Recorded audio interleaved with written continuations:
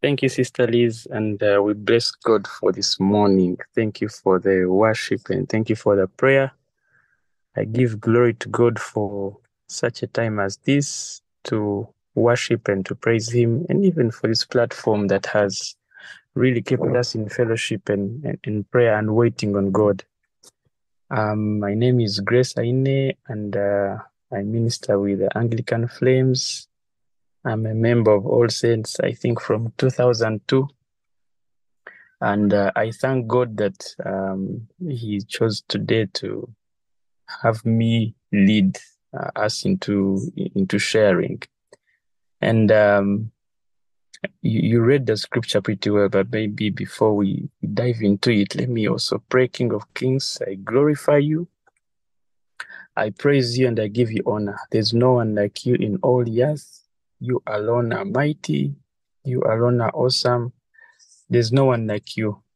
We know, King of Kings, that we can search for all eternity, but will not find anybody who's like you. So I ask that today as we gather, your presence will be in our midst, and your presence will be our portion. Father, may you separate us from any manner of weaknesses, any manner of sin. I pray that you clothe me with your word, clothe me with your valor, and clothe me with your confidence to speak of what you've put on my heart. I give you glory for your Son, Jesus Christ, who died for all of us, and I ask that through the atonement of this sin, his blood will continue to wash us clean of all iniquity. I pray that we will be seen as your anchors. Father, wherever we pass, wherever we speak, wherever we step foot, people will see and admire and say, yes, these are my children. I pray that this radiance, King of Kings, will go on to the others, oh Lord, who don't know you. And I pray that we'll be able to worship you and to praise you and to experience the good works that you do in all that you love. I give you glory for our families and for our cathedral and for the people that serve there. I ask that you continue to be the Jehovah Jireh, Jehovah Nissi, Jehovah Shalom over everybody on this call, in our church, in our fellowship, and everyone, King of Kings, who listens and subscribes to your word. I give you praise in Jesus' name I pray. Amen. Liz, you can confirm that you can hear me. Okay, thank you. Yeah, you read the scripture for us very well. And as I really read through and planned through this message, I kept on, looking and pondering about the words, the fragrant offering and the sacrifice to God. I mean, fragrance is out of sweet essence and sweet aroma, how it is to liken our relationship and our imitation with Christ to the fragrance that goes to him. The scripture is quite clear. So you've read for us Ephesians 5, and it's quite a rich, healthy scripture. And I will try to dwell on those first 1, I think, to 8 verses because of the time that we have to bring out what the Lord has put on my mind. As saints, as you already know, most of us probably have not prepared ourselves for the resurrection day. Sometimes I ask myself, what will happen? I mean, yes, we've read scripture, but what we have in our minds is this painting as of a movie, born to born, people getting out from where they are and that uprising. I don't know how best all of us are prepared, but I always paint a picture of that day. As you journey through the Ephesians, God shows us some beautiful and amazing things about this life that Christ has provided for us. When he enters our lives, he does not leave us the same way we are. He leaves us a bit different, but he begins a work in us that continues for all the rest of your time with him and the rest of our time with him on earth. As a result, we are changed, not just in superficial ways in our walk and talk, that don't count much, but we are changed and transformed deep in our beings, like what Paul says, the renewing of the mind. The change inside of us is to be so, dramatic and fulfilling that Jesus even compares this to being born again. Paul again refers to it in Ephesians by saying that when we get born again, we are putting off the old self and putting on the new self, created to be like God in righteousness and holiness. This is a stellar moment to even think how you can relate or imitate God in that nature, in righteousness and holiness. I mean, scripture tells us we have all sinned and fallen short of the glory of God. So when we are challenged to imitate, I always get back to this. So in verse 1, we find the word therefore. As I studied scripture, this means it points us backward into a preceding chapter, maybe chapter 4. And on this basis, on the basis of what Paul shares in that chapter, then we are to have a certain response. And here is a response that we see in that scripture: be imitators of God. Therefore, be imitators of God, therefore, as dearly loved children, and live a life of love. Live a life of love, just as Christ loved us, gave himself up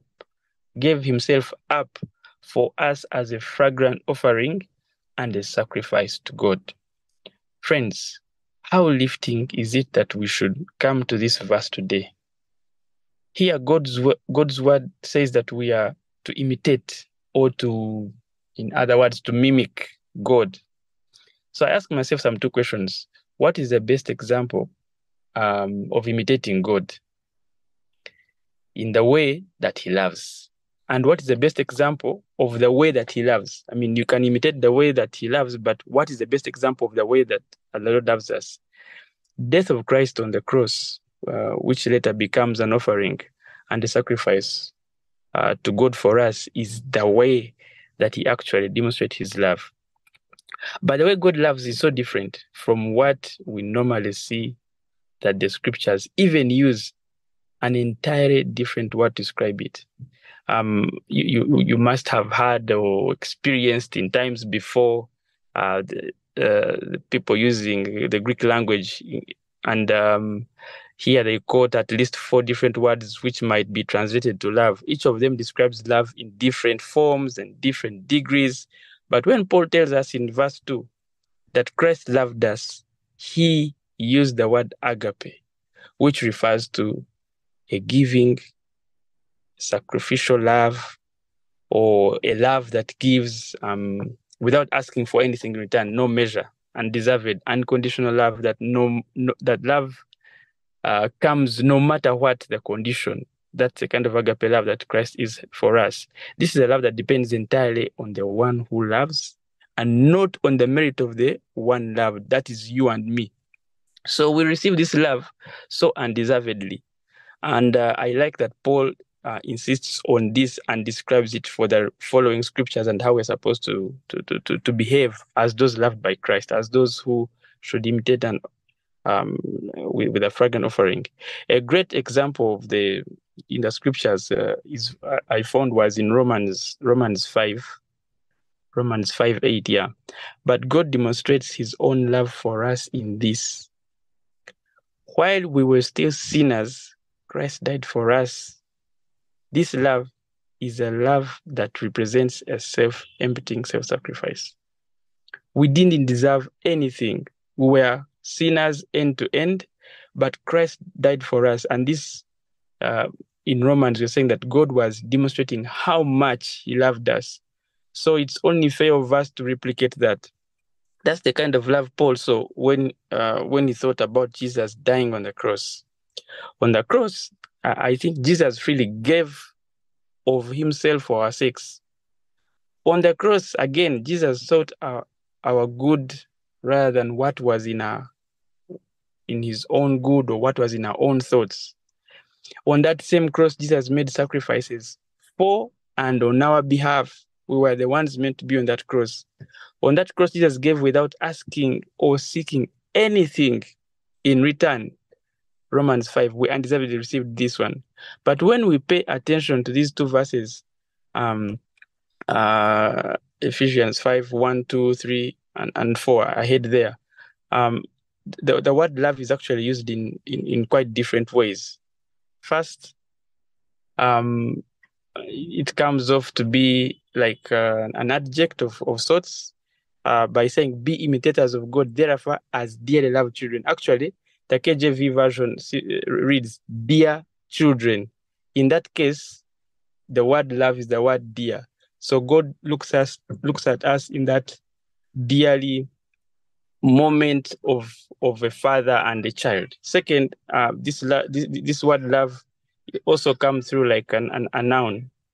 Live a life of love, meaning we are supposed to walk and experience and radiate a life of love. Walk in love, as some versions actually put it. And third, the word love is it comes through like a verb, just as Christ loved us. So we have an adjective, we have a noun, now we have a verb, all forms of the same word to describe not only the love of God for us and the kind of life we are to live, but I gather it also describes the supreme example of love when Christ gave himself for us on the cross. So we are supposed to imitate this love. Let's break it down a little bit more to uncover some other treasures that God has put up here for us. In verse 2, Jesus, just as Christ loved us and gave himself up for us. This phrase is used a number of times, and I gather it describes how Jesus was given over to the chief priests and the elders of the people to be tried and falsely charged. Before the leaders we see in Matthew, it described that Jesus was handed over to the Pilate. Jesus was handed over to the people. The Pilate handed Jesus over to the people. And it also described that Jesus was later handed over to the soldiers to be crucified. So we see Christ being offered by all these, the leaders and the like, later to the soldiers to be crucified. But we should not miss one truth here, that Christ gave himself up for us. It's true, in the physical, you could see these items happening, but he himself gave himself he gave up himself for us. The cross and the grave were not an accident as far as Jesus Christ was concerned. Never. Jesus' life was not taken from him. Death was not something given to Jesus against his own will. He just gave himself up. It was his decision, his plan. I believe it was his will. It was his sacrifice, and not a sacrifice forced upon him by anybody else. Jesus deliberately chose, as Isaiah puts it, to be led like a lamb to the slaughter. He didn't try to escape. He didn't try to pull away and hide. He was obedient to death, even death on the cross. He willingly drank from the Lord's cup of wrath. What a man of love we're supposed to radiate. And Christ loved us and gave himself up for us. This is what we defined earlier as agape love. And his sacrificial death was for us. We turn to what God said through the prophets, Prophet Isaiah. And the scripture there says, I think it's Isaiah 53, but he was pierced for our transgressions. He was crushed for our iniquities. The punishment that was brought on us, the punishment that had brought us peace was upon him, and by his wounds we were healed. Friends, Christ's love was for us. Christ gave himself up for us. Imagine, for us, not any other created being or what. These are thrilling, interesting words to explain this love he had for us. They are thrilling and beautiful just on the surface, but they are deeper in beauty that goes beyond a casual glance on the scripture. There's this one detail that we can also pay attention to in this scripture. The little word "for" is referred to by so many scholars as to presuppose a substitution, for atonement. So I believe this is what it means when Christ he did for us on our own behalf. The word "for" means instead of. So when it says that Christ gave himself up for us, it means that Christ willingly took our place on the cross and paid the penalty of our sin, becoming our own substitute to pay for our atonement. So here, do you realize that what this actually means is we can have forgiveness, we can have salvation, we can be redeemed, we can have a new life, we can have eternal life. It means our sins are covered and we are washed clean by the blood of the Lamb. It means that all of this we ask in Jesus' name, it will be provided. And if we ask for forgiveness, there it will be for us.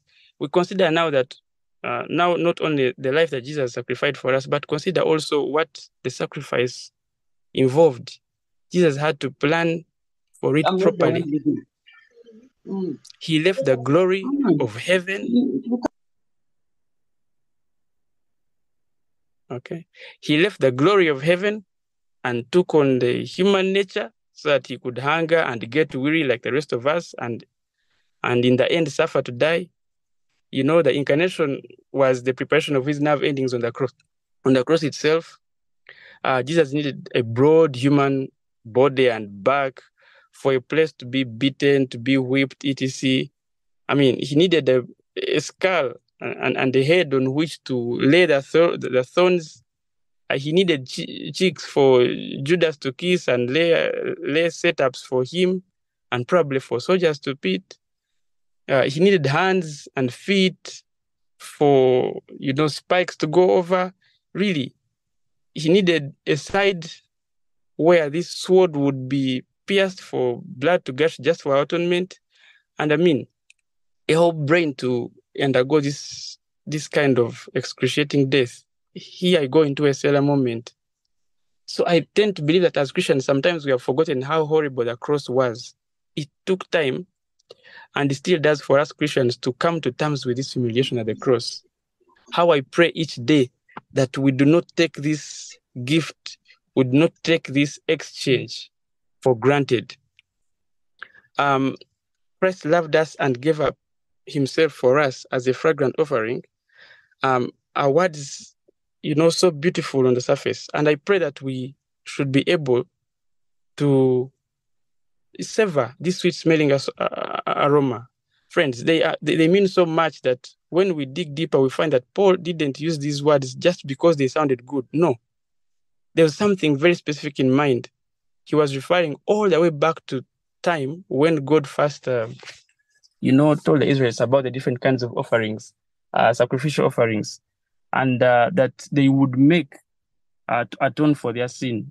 To appreciate this, you had to go back to the Old Testament in Leviticus to decipher what God said to the Israelites there in the Old Testament, and the events of this Leviticus experience point clearly back to what we have in Ephesians 5. First, there was a burnt offering in Leviticus 1, which was to be completely burned on the altar. It foreshadowed the complete devotion of Christ and submission to God in giving his life. So the burnt offering is also referred to be as an aroma pleasing to God. The second was a meal with marination. The making of this meal offering was to bring fine flour, pour it all over the altar, and which symbolically represented, you'd pour oil on it, which represented the sinless perfection of Christ, being anointed by the Holy Spirit. So the meal offering is said to be an aroma pleasing to God. This is also still according to Leviticus. Then the third was a peace offering, which involved offering of an animal without defect. The peace offering pointed toward Christ as the one who made peace between God and man. And it too was said to be an aroma pleasing to God. Certainly we know that Christ had no had no harm, had no defect on him. So in these three offerings, the peace, the grain, and also the burnt offering, we gather a relationship with an aroma that is seen also here in Ephesians. We need to mention the other two offerings just in passing. These were the sin offering and the trespass offering, which are found there. These are a replica of our sins, and they were not considered sweet-smelling aroma to God. And for that matter, Christ sends his son to atone those two. So there's a bigger problem in Old Testament, because the blood of bulls and goats and lambs could never completely take away sins of the people. They only pointed forward to the day when Jesus voluntarily gave himself to die horribly and in such a bloody death on the cross. So at the end of the day, we have the final sacrifice. And friends, this is a perfect atonement that was given to us. Unfortunately, it was done once. There's not any other moment when we shall have another person sacrifice for us. So it's unfair for us to end up again into sin. And we'll be seeing in sections below what we are required, what is required of us as Christians. So those three offerings in the Old Testament were an aroma and pleasing to God. It means that these offerings were pleasing to Him and accepted by Him as being sufficient for forgiveness of sins. And this is the same concept that we find in Paul writing to Ephesians, where the aroma of the obedient sacrifice of Jesus is giving Himself for us on the cross, rose up into the nostrils of God and smelled sweet to Him. So these same things are said to be true of us as Christians. God enjoys the fragrance of a complete obedience from His dearly loved children, that is you and me, who love Him so much that they imitate and mimic His nature in the way that they love. Our love is supposed to be a replica, is supposed to mimic, is supposed to imitate this manner of love that Christ did by the dying on the cross for us. Christ loved us so much that He gave Himself as such an offering. Such love, the scripture says, is to be standard for the way we live. When we love others and each other, we are self-emptying of sacrificial love that puts the needs of others first without thinking about how we are going to be paid back. In my language, it's called okwehayo, like fully offering yourself. Our very lives become a sweet fragrance rising up to God. Selflessness, and we are being obedient to Scripture, imitating our Heavenly Father. It's not that it's a maybe, it's a can do, it's a what. We are just being obedient by doing this. And we expect that once we love like He purposes us to do, then this sweet aroma will rise to God in heaven. Greater love has no one like this, that someone can lay down his life for his friends. I think that's John. The greatest act of love ever performed was when Jesus voluntarily offered up His life for the sins of us, suffering an untold emotional, we don't know about it, it's not written, spiritual and maybe the physical pain we saw, but the untold spiritual and emotional pain that Christ suffered, all in my name, all in my name. I keep hitting my chest and saying, no. And that those moments come when the traps of the enemy are so close to us. They are so close in our speech. They are so close in our way of work. They are so close in the way we relate with our friends, with our families. You find yourself harboring anger. You find yourself harboring all this, but it is not desired of us. I mean, all this emotional and physical pain is undeserved because Christ atoned. It was the will of the Lord to crush Him, but Christ gave up His life willingly, and in being crushed, Christ's loving sacrifice gave off the sweetest and most sacred of fragrances. And as followers, we are called to give no less than what Christ did. Not that we are called to die for others' sins, no, but we are called to demonstrate Christ's suffering and sacrifice through our own emotional, spiritual, and even physical sufferings on behalf of others, our work, however, that we may look in our daily lives. When people see us, any of us on this chat today, any of us in this conversation, when people see us, what do they see? Do they say, that guy, like for us who work for the URA taxman, say, that man, when he enters a meeting, that's a fight. When there's a meeting, there's a tax to be paid as an assessment. Sometimes it feels so bad. So when people see us, do they have that impression of us, of being a bad person, of being a what? Or we radiate? They see the love of Christ. They see the person who has been filled, who has been saved, who has been, walking an emotionally and spiritual right life. It is when we're expressing Christ in this way that we too become a fragrant offering to God. If we do not, then we are not in anyhow a sweet aroma, not at all. So our conduct, our speech must be in such kind. And that indeed, is an aroma that can be, accepted to Christ. So we are called to be imitators.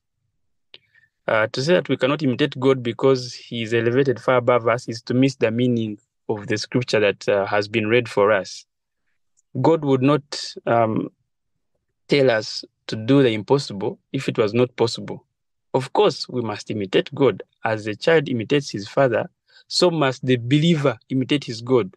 He is his child. He will not be able to do the exact things the way God does. I mean, no one is righteous like he is. Neither can a child do the things his father does. Still, we just imitate. So it's a walk, it's a journey that we should be able to carry on. I mean, Christ keeps making us better as we do this. And how do we do it? We pray, we worship, we relate with him in that way. That is a calling that us believers have. Then next is that we are supposed to walk in love. Our whole manner of life must be characterized by love. The kind of love that Christ manifested in these days is true love. And this kind is the kind that is approved by God. I mean, God showed his love to us in this death and in our redemption. He gave himself up for us as an offering, as a sacrifice to God. His love was purely sacrificial, and this is a pattern of love that we're expected to move around with as believers. People should see us and see this radiation. Now, there are warnings that follow through in this scripture. So that if we did not action or take in interest of, there would be an outright exclusion from the Christ kingdom.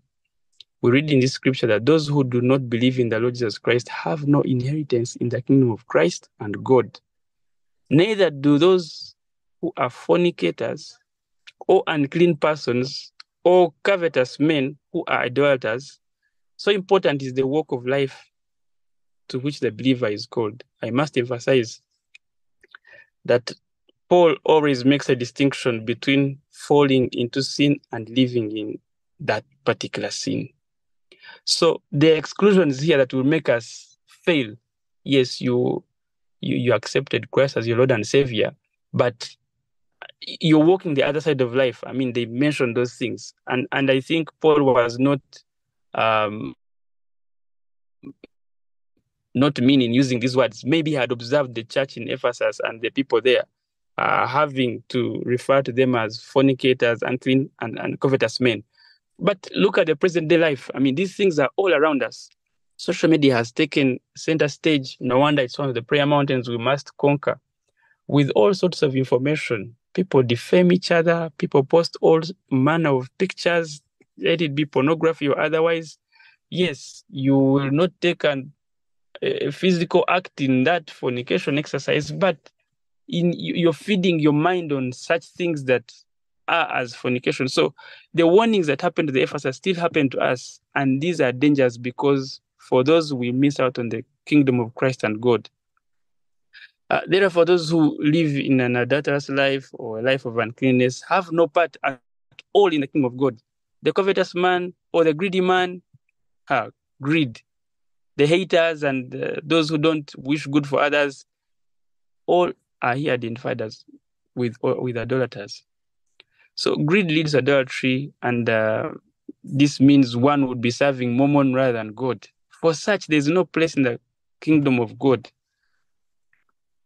When we ask the Christians, and the whole church stop compromising on such things, I think that's a moment where the scripture says Christ is coming back for his church that has no wrinkle. We surely know it to be true. Let no one therefore deceive you with empty words. Anyone who teaches believers need not to be concerned about these ethical matters is deceiving them. We must be able to tell our fellow brothers, our fellow sisters, the wrath that will happen when we walk in this sin. You totally be excluded in the kingdom of God. The wrath of God rests on immoral acts of men. That's where he ends, and also rests on those who teach falsehoods. A war God cannot deal. So Paul bestows a great deal of work on Christians and, does not wish to see this work to be of no effect. But Christ has a far greater investment in us. Surely his work may not be in vain. Therefore, we are told not to be partakers with unbelievers in life which goes contrary to the demands of Christ. I think it's somewhere they say, do not be unequally yoked with what? With non-believers. So is the acts of non-believers. So God demands are always in perfect harmony with what Christ desires for us. The scripture also towards the end tells us we should bear fruit of the Spirit. How can then, as children of God, be sure that we are really his children? This is the question which probably plagues most people through ages. Is there a possibility that he will speak directly to us to assure us of the fact that we belong to him? I mean, can you show forth by the fruit of the Spirit that has been working in you because of the love that you received when Christ died for you? And we are also warned not to have fellowship with the works of darkness. We must not have fellowship. We must not partake of these deeds. Really, we cannot have fellowship with these deeds because they are works of darkness, while me and you are a child of God. Besides, they are unfruitful works, while our lives must be fruitful. So we must be far from these for our worship, for our prayer to rise like a sweet incense of fragrance to what? To God. So there are many questions to ask ourselves in these discussions. But I like that the scripture has pointed us to most of these. Certainly, in the first verses, we've observed that we need to imitate God. God's unwavering love as a guide in the world, and filled with so much uncertainties, we must be able to imitate him so that we are surviving in this world. And we also must demonstrate sacrificial love in the relationships that we have, in the people that we live with, amidst so many cultural differences. I mean, we don't know how many languages we have in this country, but we are so different, but we must demonstrate sacrificial love. You must be there for one another. And we might think that being there for one another is when you have money to give them or when you have what? No. Reaching out, praying, finding out how they are. I usually get to the office and I greet everyone on the floor. So someone was asking me, why do you do this every morning? I don't even intend to do it. It has become a culture to say, how can you live in people and you don't even know who they are? No wonder you go for team building games and then they are saying, please, let's play a game of remembering names. Yet you are the same people in the same office. We are not working in love. 2, it has warned us to avoid any manner of immorality. We must address the prevalent challenges of modern immorality, including the online temptations I've mentioned about. When you navigate the different scores of culture, the different scores of traditions, there are more values that can make you easily separate yourself from God. And we notice that this is an utmost exclusion from his kingdom. Then I think around verse 8 to 10, he says us we should walk as children of the light. That's why we should have the fruit of the Spirit and its radiation. We need to become beacons of hope and positivity in this world. People should see us and they see a radiation of Christ. Seeking God amidst all the noise that is happening should be our number one criteria, should be our number one thing. No wonder we wake up in the morning for this call, we go for lunch hour. No wonder we go for overnight. No wonder we go for evening prayer. It is a lifestyle that we must live in order to be observed as children of the light, who can later please God for our sacrificial offering to rise like incense to him. Imitating what God did. Then lastly, we are challenged to expose darkness. These verses, I'll read them. I think it is 11 to 14. It's King James, 11 to 14. 11 to 14 says, and we have no fellowship with the unfruitful works of darkness, but rather to expose them. So you see somebody doing a wrong, and the only thing you can do is that it's not part of my array. So you walk away. That is condoning sin. For it is shameful even to speak of those things which are done by them in secret. But all things that are exposed are made manifest by the light. For whatever makes manifest is light itself. Hallelujah. Therefore, he says, awake, all you who sleep, arise from the dead, and Christ will give you light. So I pray that we'll be able to expose the darkness as anchors, as ambassadors of this gospel of truth that has been given to us. I can't get off before emphasizing the importance of discernment in today's world. We must be able to discern our audiences, discern our emotions, discern people's emotions, discern the needs of society, so that we are able to, offer a sweet essence to Christ. We need to inspire others in everything that we do. We need to inspire others, especially new believers who have just been born again, into living a life worthy of calling of a follower of Christ. So I sign off by saying, may the Lord help us to achieve these four things: to imitate him, as the scripture has told us, in love, and perfect the acts of love, like we saw, to help us avoid any manner of immorality, because we learn that in the place of immorality, our worship, our praise does not rise like incense to Christ. Worse still, we are excluded from the kingdom of Christ and God.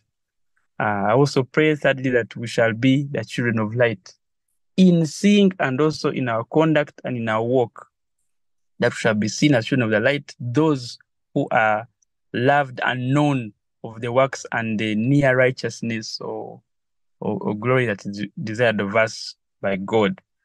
Then lastly, that we shall have the grace, we shall have the energy, we shall have the zeal to expose all manner of darkness in our society, in the mighty name of Jesus.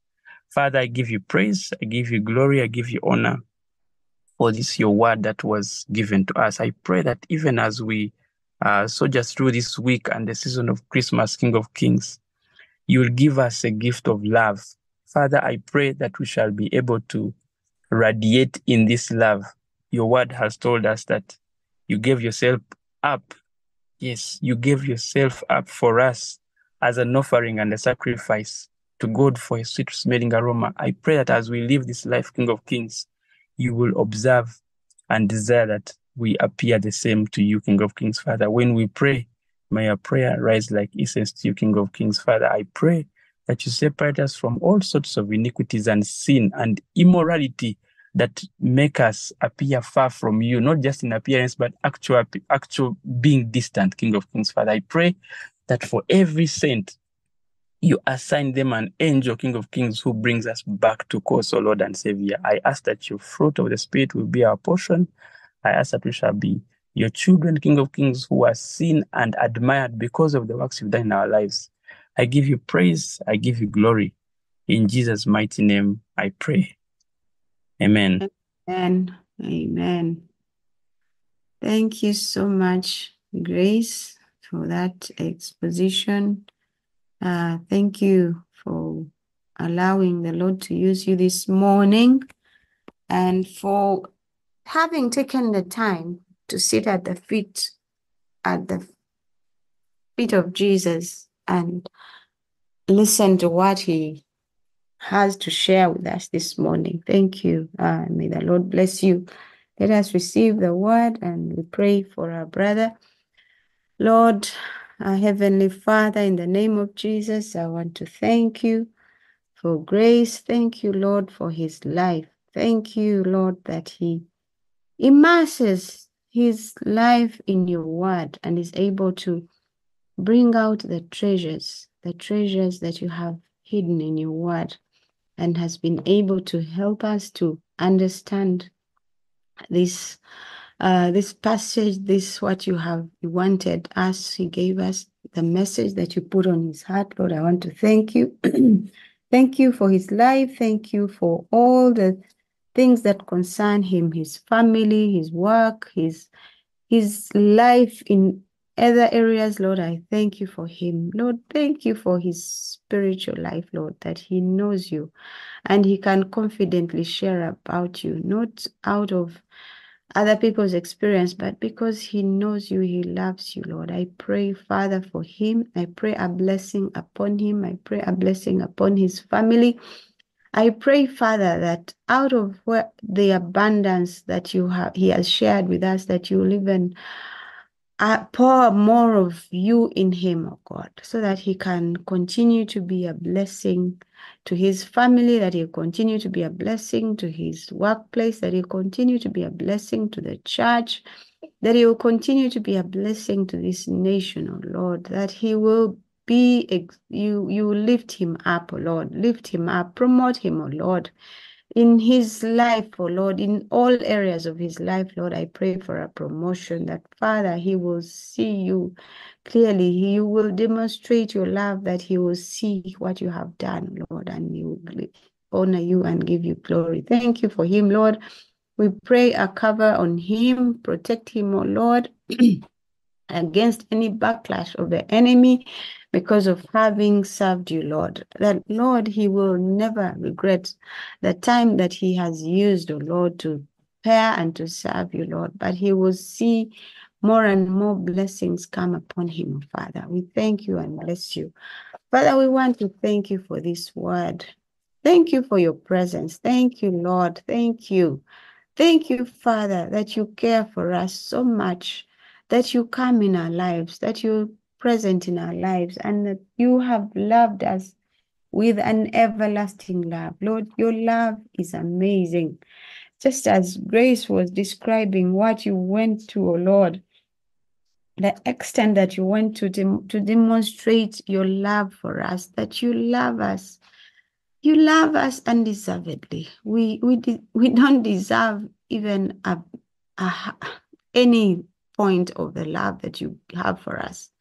While we were still sinners, going our own way, unconcerned about you, you chose to come as a baby Jesus. You chose to come into human form so that you could have a body that would later be beaten and pierced and all those things, oh Lord, that were done to you when we at the cross or even before the cross.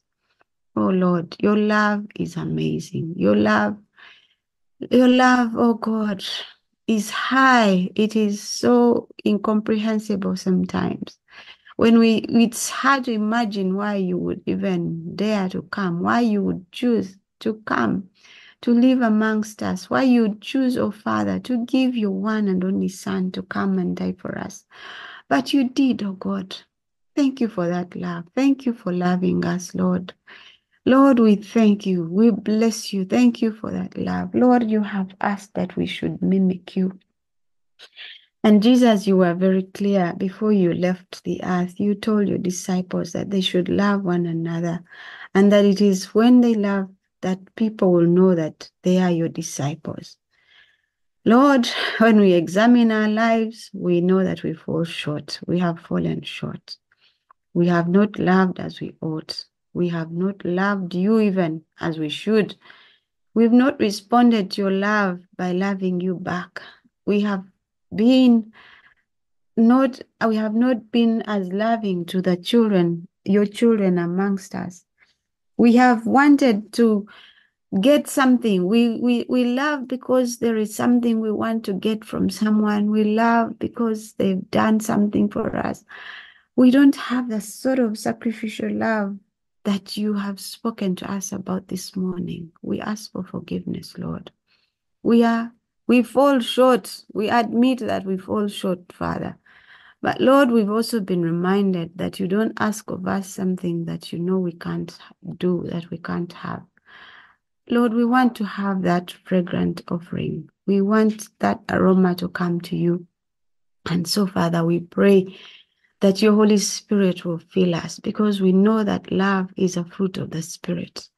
And we cannot create it in our lives. We cannot make it of our own. But Lord, I pray that you help us to submit to you, that you help us to submit to the Holy Spirit so that he can bear that fruit of love in our lives, so that we can be self-emptying, that we will also give of ourselves, that we will give ourselves to you, that we will give to others, oh Lord, without expecting anything in return, oh Lord, that people will see us and know that indeed Christ lives in us, oh Lord. Father, I pray that you help us to submit to your Spirit. Give us a willing heart, a heart that is willing to learn from you, because we can only learn that love at your feet, Jesus. You are the ultimate expression of love, and we can only become that when we sit at your feet. So help us, Lord, to grow even more intimate with you, to seek after you, to look, to run after you, Lord, that we will leave all other things that we've loved, oh God, and we will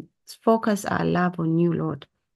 Father, we've been reminded that we cannot give you an offering when there is sin in our lives, oh God, when we are not living as children of light. So, Lord, I pray that you forgive us, because amongst us there are things, that immoral things that have made us that you don't even want us in to see us sometimes, because of the immorality that is in our midst, the greed, the corruption, oh God. Lord, have mercy on us.